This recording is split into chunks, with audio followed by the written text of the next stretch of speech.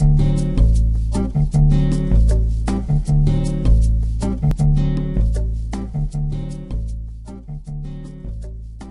Dean, you're over all the academic, research, and service programs of the school. And one of the things that is most important is not only maintaining academic programs, but seeing needs out there and where new academic programs could meet new needs.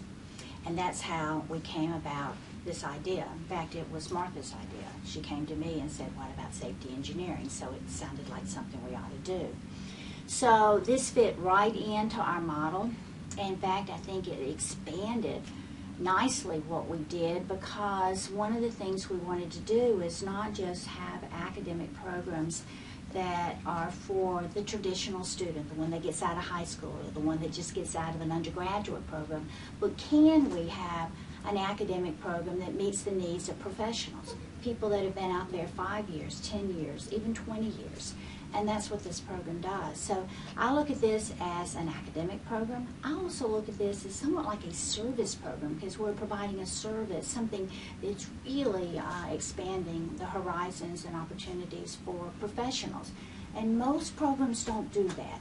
This program is specifically designed for professionals, and that's very different than the traditional master's. Well, one of the probably the most obvious things is the level of enthusiasm that these students have for this program. If I could take the enthusiasm of these professionals and I could infuse it into 18 and 19-year-olds that are in my traditional undergraduate programs, there's no telling what we could do. So I think it's that enthusiasm that they bring to this. They seem to be hungry for something that they can learn that is actually going to be transferable really immediately into their profession, and they love it. I wish I could get that enthusiasm into an 18-year-old, because they're kind of like, oh yeah, I got to take this, got to take that. I wish I could go take it the other way. If you talk to them, they'll say, well, Martha is fabulous. Dr. Bedez has, and she is, she's an outstanding teacher. But it's also the peer-to-peer learning that becomes very important for this particular program. They're learning from each other. So somebody that may be in the oil refinery business has a safety issue talking to somebody in the pharmaceuticals. Now you might on the first hand say, what do these have to do with each other? But there's transferable skills, transferable knowledge, and they are teaching each other. And I would say, if you ask Martha, she said, yeah, I've learned a lot putting all these courses together, but I learn every time we get these students together. I learn from them as well. School of Engineering, this was our first one that's totally online. And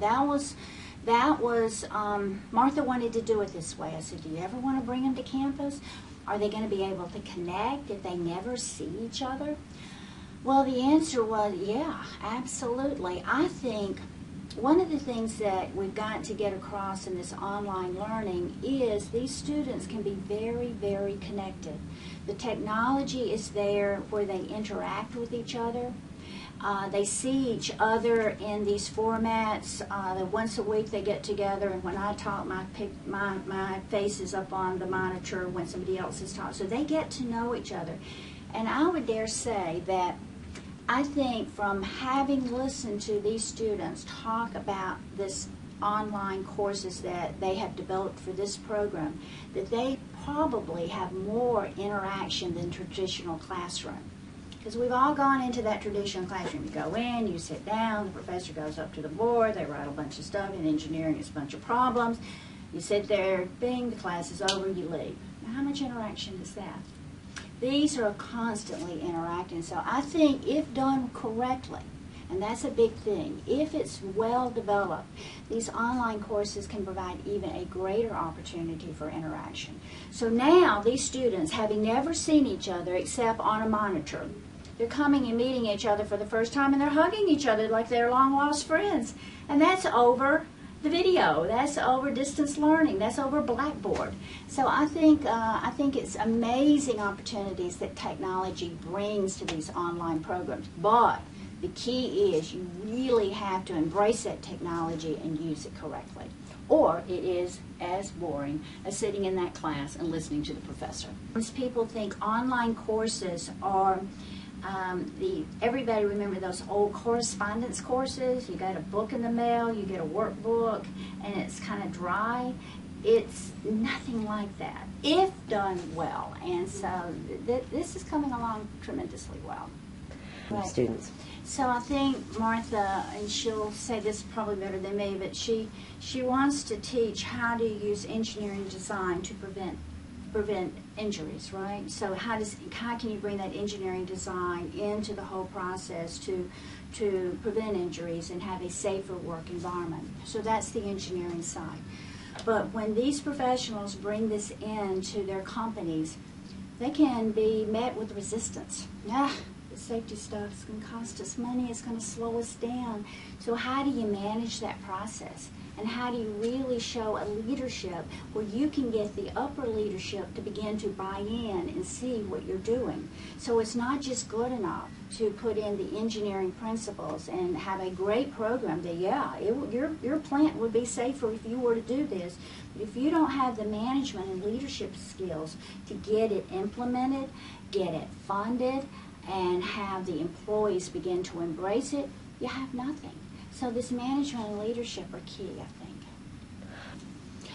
And that's a tough one. I guess we all see that in whatever business that we're in. I know, listening to some of the people, you've got people that have been in charge for a long, long time, and they really don't want to do this. And how do you? So I think some of the skills that these students are learning is how to get somebody that's been in the business 35 years and say, well, we haven't had that many accidents. We're okay, and begin to turn them around, or turn around the foreman and the person on the plant floor. I think she looks at how to begin to use management skills at all layers to get it embraced. And it's going to be different from getting the foreman on the floor, on it, and getting the one that's been 30 years that's in control of the budget, to actually implement enough money to be able to make some changes that would prevent a catastrophic, an accident, somebody getting killed or something. So I think she understands that there's all these levels, and you have to end up embracing and working with all these individuals. And that takes both management, but it really takes a lot of leadership skills. Because if you make somebody up at the top mad at the beginning, you shot the whole thing, and that's terrible. Yeah. This time last year, we were just trying to get the program approved so that we could implement it in mid-August. And it's been an amazing amount of things that have happened to make this program. I think amazing, one, there are about 60 students now involved in the program, and for starting something this time last year and having 60 students sign up, that's been an amazing thing. I think the other amazing thing is, whereas I thought we would have a wide variety of companies, industries associated with the students, it's been far more than I ever thought. From pharmaceuticals to the mining industry to petroleum industry. I mean, it's just been NASA. The Army is interested in it. It's all over the place. So you begin to see how important safety is across a whole spectrum. And I think that spectrum, I was kind of maybe thinking it was here. Oh man, it's much further out than I thought. So I just see all kinds of opportunities for this program to grow. That's probably was affirming, but then shocking in a very good way. I think the only thing is, if you're in the safety area, and that is a component of what you do and what you're in charge of, look at this program. Look at the courses. Do not let the fact that it's totally online scare you. Embrace it.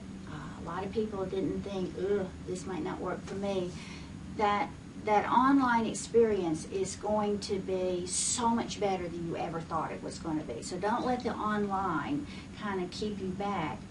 On the other hand, the online offers you the opportunity to take a class like this, and you don't have to be anywhere near Birmingham, Alabama. So it's, you know, but it does, I think, bother some people that it's going to be flat, that it's going to be dry. It's not going to be flat, and it's not going to be dry.